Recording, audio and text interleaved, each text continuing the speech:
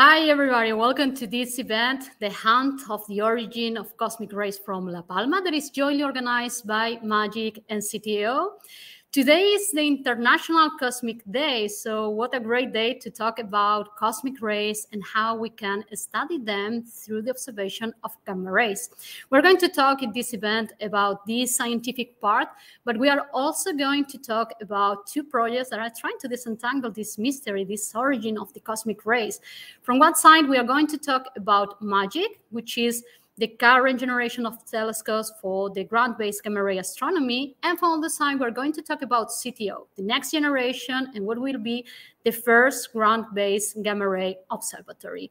And even though MAGIC and CTAO are different projects, are separated, at La Palma, we are very close by, we are neighbors, and so we can do a joint live connection. After some presentations, we are going to connect with Lina and Max that are there at La Palma, and they are going to show us the two MAGIC telescopes and also the LST-1, which is the CTAO's large-size telescope prototype.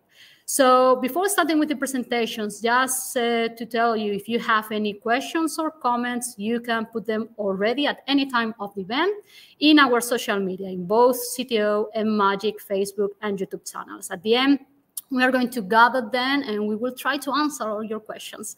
So without any further, I would like to invite Dominic, who is going to provide an introduction of MAGIC. Yes, hello Alba, hello everyone. A pleasure to be here with you today and to talk about this long-lasting mystery that we're trying to disentangle on the Canary Island of La Palma. And as you have already heard, one of the projects we are operating there and have been operating now for nearly 2 decades is MAGIC. So as often, I mean, MAGIC is of course an acronym, but it's also telling. So it's in the word what those telescopes do. They are the Major Atmospheric Gamma Ray Imaging Cherenkov telescopes. Now that's a lot of words in one short acronym. Major, of course, those are huge telescopes. You see in the backdrop already one of those telescopes. They have a 17-meter diameter mirror, so they are basically larger than a typical house. And then atmospheric gamma ray imaging, Cherenkov. So that's basically what is happening here. The way we detect high-energy gamma rays at the surface of the Earth, it's an indirect way. That is necessary because of the, in principle, of course, very good circumstance that the atmosphere of the Earth is not transparent to gamma rays. So in a way, the atmosphere of the Earth, of course, it protects us from this flux of high energy particles from the universe. And that's good for life on Earth, of course. But it's a bit of an obstacle for astrophysicists trying to study those particles from the surface of the Earth. And now what can we do about this? Either we can put our telescopes onto satellites and do our observations from space, or we can become very creative and use this effect of the absorption of gamma rays to make ground-based observations possible by an indirect way. And this way, you can see in principle here.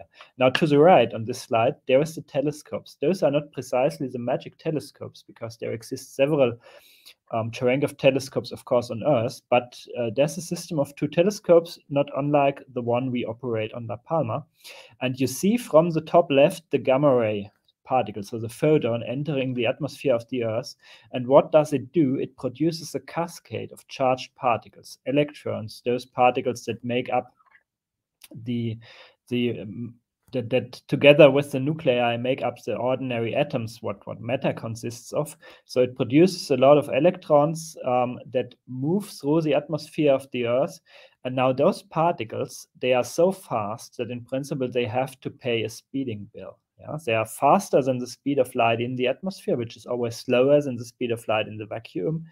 Being faster than the speed of light in the vacuum is not possible, we know since Einstein, but being faster than the speed of light in material like air is possible, but comes with a speeding bill. And this speeding bill, it's paid in the form of a short flash of blue light, and this flash of blue light is called Cherenkov pulse. This can be detected by those large telescopes on the surface of the Earth and using fast cameras. And that's the basic principle how we can detect very high energy gamma rays and other particles from the surface of the Earth, from the Roca de los Muchachos on La Palma. You can see an image of one of those Cherenkov flashes in a typical camera to the lower left. So what you see is basically just a very, very short 10 nanoseconds, so 10 billionths of a second long flash. And this is what carries the information we so crave. Now, how do those telescopes really look that we operate? You see another picture here. It's a system of two telescopes. They work stereoscopically, so they both look at the same air showers from two slightly different directions. And they consist, of course, of those large mirrors, so 17-meter diameter mirror. You can see them reflecting the starlight in these images here. And you can see on those long booms in front of the mirrors, of course, you can see the cameras. Those cameras, they have to be very fast because they have to detect those nanosecond long flashes of light. And they have, of course, to be very sensitive because there's not a lot of light that is produced by these air showers. And now the information that is recorded by the cameras, it goes to this building you see in the lower left, our counting house control building that we actually share with CTA LST-1. So this is the next generation of Cherenkov telescopes on the Canary Island of La Palma, and is recorded there and then sent for further processing to the participating physicists that come actually from more than a dozen countries, basically all over the world. You can see on this map of the world here, you can see the location of the MAGIC telescopes on the Canary Island of La Palma. And you can see in blue the countries where we have major participation of physicists from. And this collaboration, it's composed of, in total, about 300 members, physicists, technicians, administrative staff, and many others, also students, of course, that participate in this decade-long and very, very fundamental and fascinating quests for the origin of the cosmic rays. Now, what those telescopes can actually do, and what is especially exciting also in the context of the mystery we try to unravel, is that the lightweight structure of those telescopes, and if you remember this carbon fiber structure that you have seen carrying the mirror and the cameras, you will shortly recognize it again in very great similarity when you look at the LST-1 telescope. It enables a very rapid movement of those telescopes over the sky. So we are able to catch short events, rapidly evolving events, and of course those might hold some clues to the origin of those mysterious cosmic rays. Among those events, what we have been successful in catching over the last years are fast brightness changes from the centers of distant galaxies, those centers that often host supermassive black holes, so black holes with masses millions or billions of times larger than of our sun. And when matter gets accreted onto this black hole, so matter falls into the gravitational potential of these black holes, we sometimes get dramatic increase in brightness of these objects, and then we can spot those, we call them AGN flares, so AGN for active galactic nucleus, an active center of a galaxy, and when it flares up in brightness, we can quickly catch that. We have been successful in tracing cataclysmic cosmic explosions, which happen at the end of the life of very massive stars and which we call gamma ray bursts. And we also have been able to detect eruptions of binary stars much closer inside our own Milky Way in the form of so-called novae. So that's a short overview over the MAGIC telescopes and some of our recent science highlights. And with that, I'll hand over again back to Alba for an explanation of the next generation of Cherenkov telescopes on the Canary Island of La Palma and elsewhere in the world. Thanks a lot, Dominic. So I'm going to share now my slides. I hope you can see them. So just very briefly, I'm going to make an introduction about CTAO, that stands for Cherenkov Telescope Array Observatory. And I would like to start answering this question: what is CTAO? So I mentioned at the very beginning that CTAO will be the first ground-based gamma ray observatory and the world's largest and most sensitive detector for gamma rays. We're going to have two telescope sites, one on the northern hemisphere and one in the southern hemisphere. I will talk about them a bit more in detail in just a couple of slides. But CTAO has also other facilities. We have the headquarters at Bologna in Italy, also some offices in Heidelberg, and the Center for Management, for the Data Management in Zeuthen, nearby Berlin. Right now, CTAO is in charge of the design and implementation of the observatory. Once the new legal entity, so-called ERIC, is in place next year, we are going to be responsible for the construction and operation of the observatory. And CTAO actually works in close cooperation with the so-called CTA consortium, a group of scientists all over the world. As you can see here, we have groups in 5 different continents. And CTAO and CTA consortium work together in the definition of instrument designs and the scientific program. So here we have the 2 telescope sites for CTAO, as I said, one in the northern hemisphere in La Palma on the Canary Island in Spain, and one in the southern hemisphere in the Atacama Desert in Chile. So these two sites, actually, it's the first time we have a ground-based gamma ray facility with 2 sites. So we are going to be able to cover the entire sky.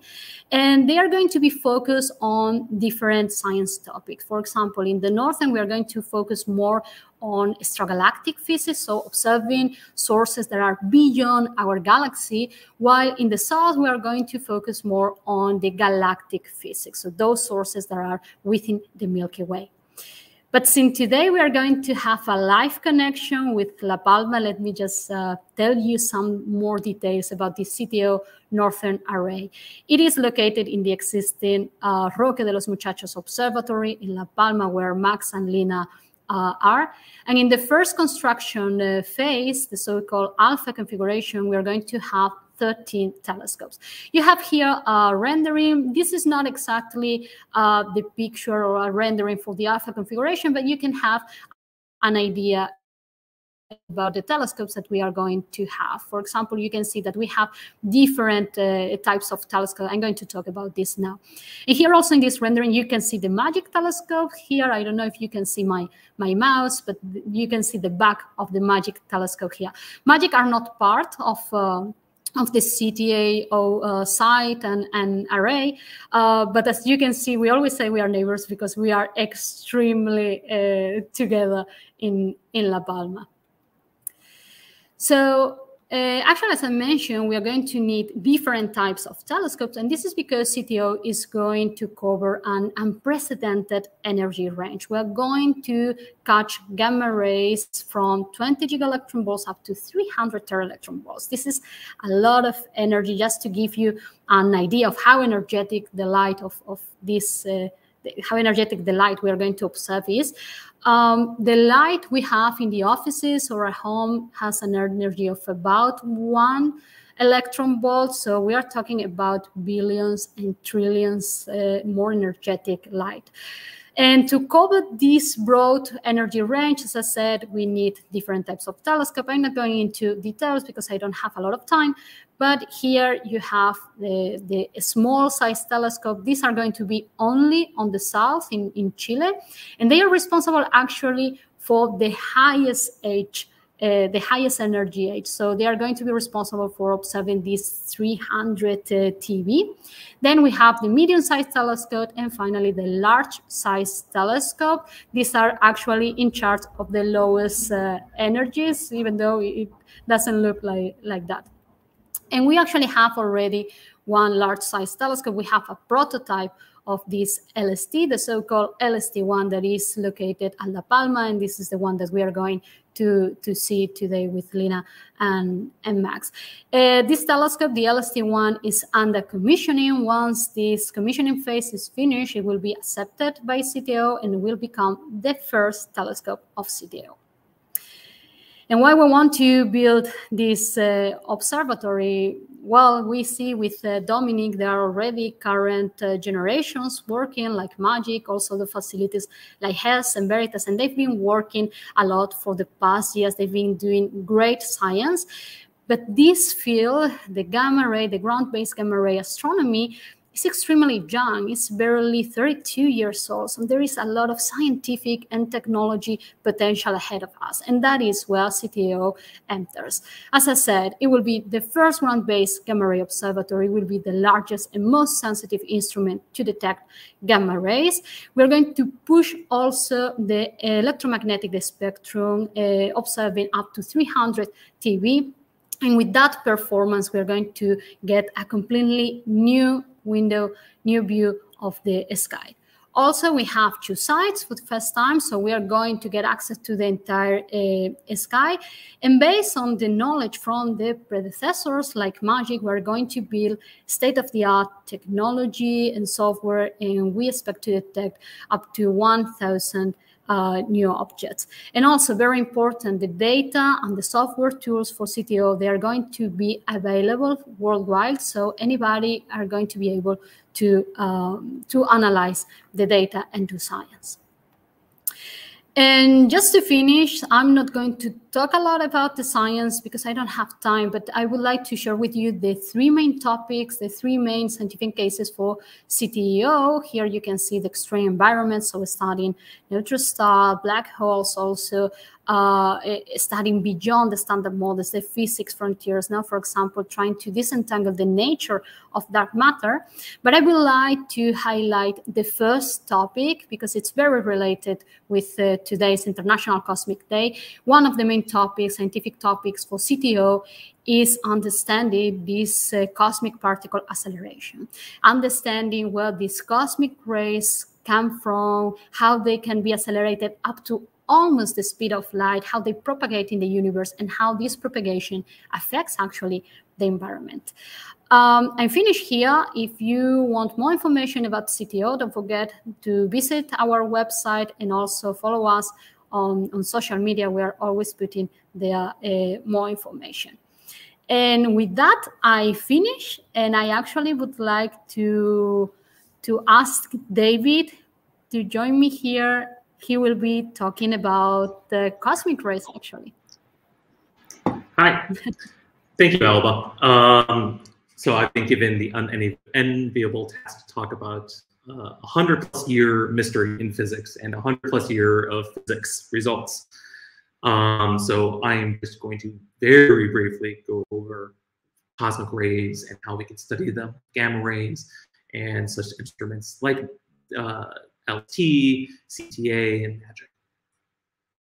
So cosmic rays were first, we had known about, physicists had known about a low level amount of radiation, just, observed on Earth since the 1890s, since, very early days of physics. They used a device called an electroscope. Most physicists had assumed for a long time that this radiation came from Earth. In the form of radioactive elements that had been discovered by Marie Curie around that time. And then came along a physicist named Victor Hess, who had a different idea that this radiation actually came from outer space up above. So he had an idea, so he got into a hot air balloon and went up very high altitudes, about 5 kilometers above Earth, with one of these electroscopes to measure the amount of radiation as he went up. Now, 5 kilometers is nothing to sneeze at. It gets as cold as -20 degrees Celsius. So just imagine doing this around 1912 in a tweed blazer, going up 5 kilometers in a hot air balloon with a little device. These were pretty brave people. And what he discovered was that the amount of radiation as you go up higher in altitude increases. So he proved his hypothesis, he did some basic science and proved his hypothesis that this radiation is actually coming from above, from outer space. And he called these terms cosmic rays. And for this, he won the Nobel Prize in 1936 and invented an entirely new field of cosmic ray physics. So the question that we kind of want to answer as physicists is, what are these cosmic rays? And we've learned a lot over the past 100 years. We learned that cosmic rays are mostly protons, about 89% of them, with some helium atoms thrown in. About 1% are electrons, and 1% are actually every other element. That includes things like carbon, calcium, iron, all the way up to, I forget exactly what the heaviest element is, but they go very heavy, well past iron. We also know that the abundance, the amount of materials that we see in these cosmic rays is very similar to what we see in our own solar system. So this implies that at least some of these cosmic rays are coming from inside our own galaxy, the Milky Way galaxy. We also know that cosmic rays cover an immense range of energy.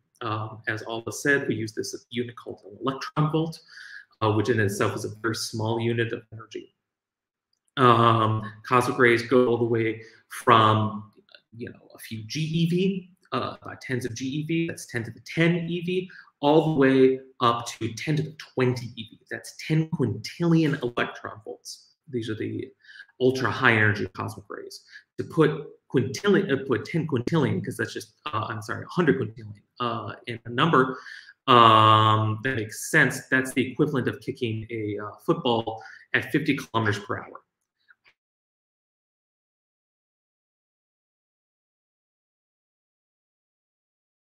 Remember to also put this in some sort of context that the largest particle accelerator on Earth, the Large Hadron Collider in Geneva, Switzerland, only makes accelerates protons up to 10 to the 12, 7 times 10 to the 12 eV. So only a fraction of what we see in cosmic rays. But for all that we've learned, we still don't know quite a lot about cosmic rays. In fact, one of the biggest mysteries of cosmic rays is where they come from. We do not think that these cosmic rays come from a single object, like say one star or one black hole within our galaxy, that they come from a type of objects, a class of objects. One of the main issues and problems with cosmic rays is that they have an innate charge to them. And charged particles, when they interact with magnetic fields, like this image here of magnetic field, the magnetic fields measured of our own Milky Way galaxy, they deflect. And as you can see here in this video, when you put a magnet up to a beam of electrons, it bends. So these cosmic rays, as they're flying through the galaxy, are hitting these magnetic fields and bouncing every which way. And since they have the galaxy is full of magnetic fields of different directions and strengths and everything, these cosmic rays are bouncing around the galaxy like a pinball machine, like a pinball in a pinball machine. But fortunately, we have one such device that allows us to really know where cosmic rays are coming from with those gamma rays. This is why we do the science that we do. So gamma rays, which are just, as Alba and Dominique said, are just light.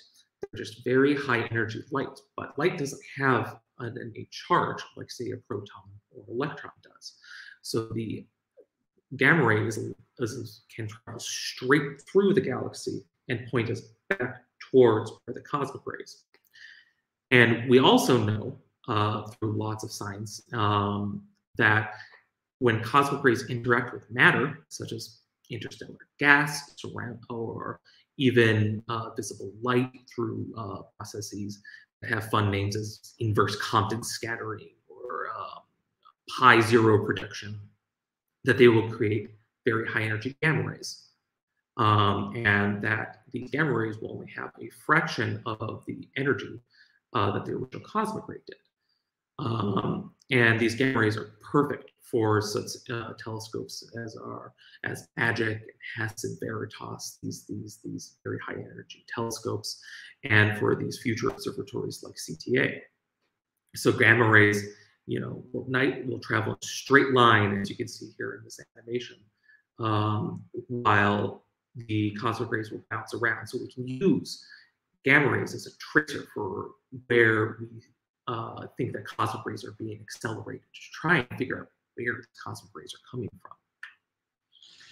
So we have a lot of candidates and ideas for where cosmic rays are coming from. One of the strongest candidates we have are what are called supernova remnants. These are leftover gas and dust accelerated very quickly from the deaths of massive stars. from either hundreds or thousands or even tens of thousands or hundreds of thousands, millions of years ago. We have some nice, pretty images here. One such example is Cassiopeia A on the left. And these explosions create shock waves that expand into the interstellar medium, the dust and the gas. And these shock waves travel hundreds of kilometers per second. This creates an ideal location to produce cosmic rays. And we know that from observations from telescopes like MAGIC and HESS and Veritas and soon to be CTAO, that gamma rays, that these supernova remnants can produce gamma rays, and that these gamma rays are coming from the production and acceleration of cosmic rays. Unfortunately, the answer still is not 100% clear, because we also know from studying these sources that they don't produce high enough energy cosmic rays. That the cosmic rays only go up to a couple TeV, or a couple tens of TeV. That's 10 to the 12 EV in energy. And also that most supernova remnants only create cosmic ray electrons. So we're still missing 89% of cosmic rays, the origin of 89% of cosmic rays. We also know that supernova remnants can leave behind fast rotating neutron stars, which we call pulsars, which have extreme environments, crazy high magnetic fields, and that these pulsars can create huge outflows of cosmic ray electrons. And such a classic example that we often use in our field is the Crab Nebula. But once again, these are only creating cosmic ray electrons. So we'll still have a mystery within our galaxy of where the cosmic ray protons are coming from, where they're being accelerated. Another such source that was mentioned earlier by Dominic and Alba are active galactic nuclei. These are cores, dense cores of galaxies, millions and even billions of light years away. And we think that these are the origin of these cosmic rays that come from outside our galaxy. There's cosmic rays from inside and outside our galaxy. And we know that these cores are very bright in gamma rays. We have, we see tens, 20, and dozens of these active galactic nuclei in gamma ray sky, and they're a key science target for the CTAO North Observatory.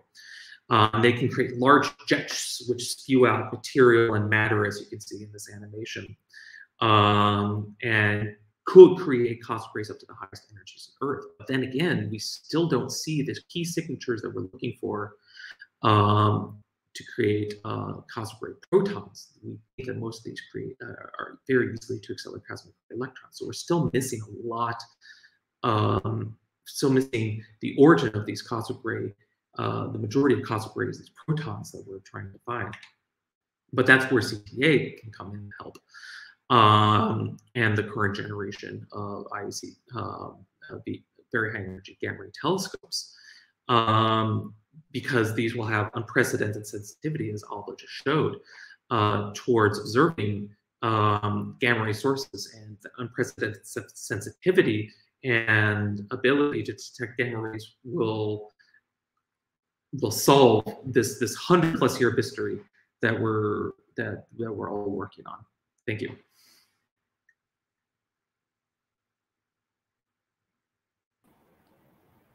Okay, thanks a lot, David. Yep. Yes, thanks a lot for this super nice context on cosmic rays. I think that after having a look to the project, to the telescopes and the science in presentation, it would be time to watch them live from La Palma. So I would like to invite Lina and Max. Hi, Lina. We cannot hear you. Wait, now maybe? Can you hear us? Yes, I can hear you, but we cannot hear Lina. Maybe you are muted, Lina. Oh, I'm sorry, the classic problem. No problem. So Okay. I leave you guys to show us the LST1 and the MAGIC telescopes. Yeah, okay, so Max is showing us around a bit, and he is at this moment inside the area of the LST telescope Alba already told us about. We see here on the right, this is the camera tower, and you see this bow from the telescope. There's the camera located, and the camera is at this moment safely parked on top of this camera tower. And there we have the mirrors of the telescopes. So we have a very large area of mirrors. It's like 400 square meters, and this mirror has to be like bent a bit in a parabolic shape, and you can't do this in one piece. So you can't do a mirror in this size in one piece. So what we do usually is that we use this a lot of smaller mirrors and arrange them in this parabolic shape. And we see here, I think it's 198 mirrors we have here in a hexagonal shape. And so, Max is standing directly in front of the large size telescope. So as Alba already told, this is the prototype for the LST telescopes, large size telescopes for CTA. And Max is showing us now the rails where it's the telescope, where the telescope can rotate. And we see here that all these rails are covered with plastic plants. This is because you maybe have heard of it. We had a volcano eruption here on La Palma, which is still ongoing, I think like 50 or 60 days now. And the ash is raining down on the observatory. So if the wind blows all the ash from this volcano to our observatory, the ash is raining down and covers nearly everything here. So every bush, every stone, and of course our telescopes are covered in ash, and we have to protect especially those rails with these plants so that there's not that much ash coming down on the telescopes. At this point, maybe I can say, so the problems we have here in the observatory are quite little compared to the problems the people have living close to the volcano. So all our thoughts are with them, and we are really try to supporting them wherever we can. Okay, so now back, Max is showing us the LST tower again, where the camera is resting, so this white thing up there. And then we see here the containers where the operator sits. So on the left here we have the container. There's so some just some computers and some tables where we can sit and operate the telescopes.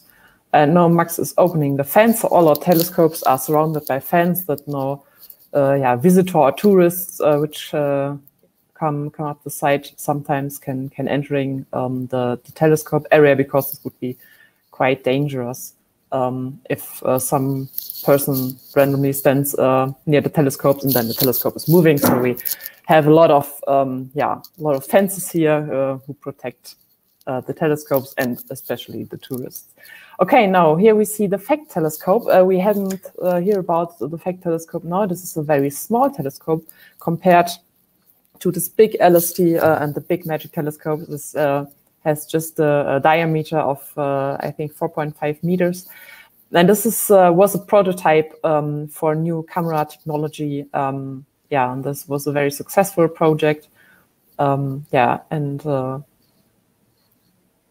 Exactly. So we see here this this white thing on the right. This is the camera, and there's, you see this black coverage. So this is the ash on the camera. We haven't removed it yet. Okay, and in the background you see very nicely this huge LST telescope. So I think on the video this you might not see it, but it's really, really big. Okay, so here we see other telescopes on the side. So we have more than 60 telescopes in total on this Roque de los Muchachos. So this is a very big observatory, and we have not just our Cherenkov telescopes here, but also a lot of optical telescopes. You see, yeah, I think digitally the I don't know the name of this telescope. It's a GTC. Gran Telescopio Canarias. Yeah, that is the name. So Max knows all the facts. I don't know. Yeah, okay. And if you, Max, if you go a bit to the right, then we might see, no, the other way around. Go maybe to the right. Then I can show you. So in the back there, so stop. There would be the volcano ash if there would be any volcano, activity at the moment, or a volcano activity we see. So then the gray clouds come up in the right here, so behind this hill there. Okay, so then I think we can go to the MAGIC telescopes. Okay, and here we have the MAGIC 2 telescope. So this is the second telescope that was built and inaugurated in 2009. And yeah, it is quite similar to the LST telescope. So we have, again, this big mirror dishes with a diameter of 70 meters for the MAGIC telescopes. And of course, this camera bound and the camera resting at the tower at the moment. And if you look very, very closely, you might see that, for example, the mirrors of the MAGIC telescopes are in a squared shape, whereas the mirrors of the LST telescopes, the large size telescope, is in a hexagonal shape. So if you ever come here, you can decide by the first look which telescope is the LST and which telescopes are the MAGIC telescopes. Okay, so here it is in principle the same. The same stuff with the covering of the drive. So we also have to cover the motors and the drive for the MAGIC telescopes to protect them from falling ash. And now it's shaking a bit, but Max is going up the camera tower, and from this point we will have a great view of the size and on the rack around. You see Max now in the mirror. He is safety first, wearing a helmet, and so some of these neon jackets, so that we are safe here. So we see his reflection in the mirrors, as I said, 17 meter in diameter. Okay, and now he turns around. So this is the camera, which is parked at the tower now. Okay, and in the back there you see the LST telescopes, and there where this reddish roof is, I am sitting under this roof and talking to you right now. And here you have the very nice view from the Roque de los Muchachos. At most times we are above the clouds, so you see the clouds there, and this is one of the reasons why we are here on top of a mountain, or on top of the Roque, because we are above the clouds and we have a very great view and a very clear sky most of the times. So Max is going down now, and we again see the LST telescopes. Okay, and there's the reflection of the camera in the mirrors of MAGIC 2. And I think we now might go to MAGIC 1. So there's this containers everywhere. There's all the electronic stuffs. This shouldn't get wet, so we put them in these big containers. So we left the fence behind. Also, MAGIC 1 and 2 are surrounded by fences to protect any visitors from just going near there. Okay, and so now we are closer to the MAGIC 1 telescope. So this is the first telescope that was built, and it was I think finished in 2004. 4. And now Max is entering the fence of the Magic 1 telescopes. And both these telescopes are, in principle, quite identical. You might see if you have a look at the mirrors we see now, that the mirrors are a bit, not plain, but a bit, some fore and back. And this is the major thing where you can distinguish between a Magic 1 and Magic 2 from the first side. Yeah, but in principle, the camera and all the electronic stuff is mostly identical, and we point these telescopes to exactly the same position in the sky. And as Dominic already told us, they are measuring in stereo mode, so they are measuring or taking data from these Cherenkov showers from 2 different positions, and from this 2 different images. We can learn a lot about the shower and about the particle and the direction where it came from. Okay, so Max is now going back, and we see again the LST telescopes in the counting house where I'm sitting. This white dome that you can see there we have a LiDAR. This is a laser which we are shooting into the atmosphere, and where we can measure the atmosphere, and for example, or we can measure if there are clouds mainly. This is the main reason why we need it. So we want to know if there are clouds in the sky or clouds covering the source we want to see, and we can measure that with this LiDAR under this big white dome there. Okay, and then I think we are at the end of our tour. If Max hasn't any additional thoughts. And then we would like to show you a very short video or time lapse Max did yesterday or the day before yesterday, and where we can see the LST at night and the stars moving behind it. Okay.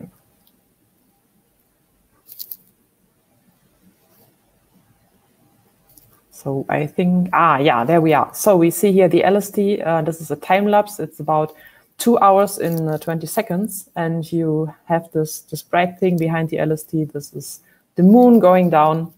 And we see very nicely the sky, the stars moving in the back. Some flashlights where our colleagues went there and have some flashlights. So, and I think at this point we are finished with our little tour.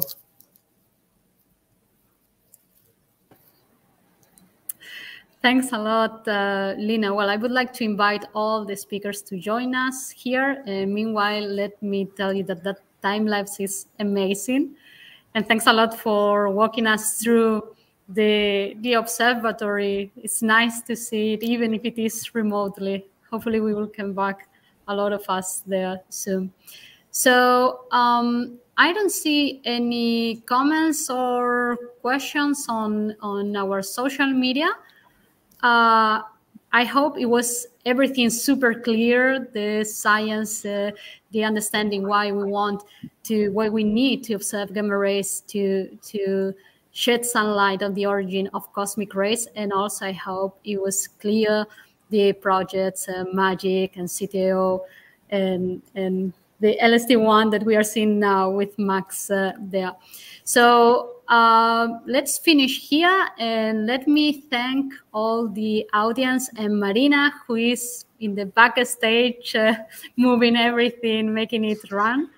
And that's it. See you in the next event. We will do MAGIC and CTAO together. Thank you, and have a good and safe time wherever you are, and have a good and safe time at La Palma. Ciao, ciao. Bye-bye. Bye-bye. Bye.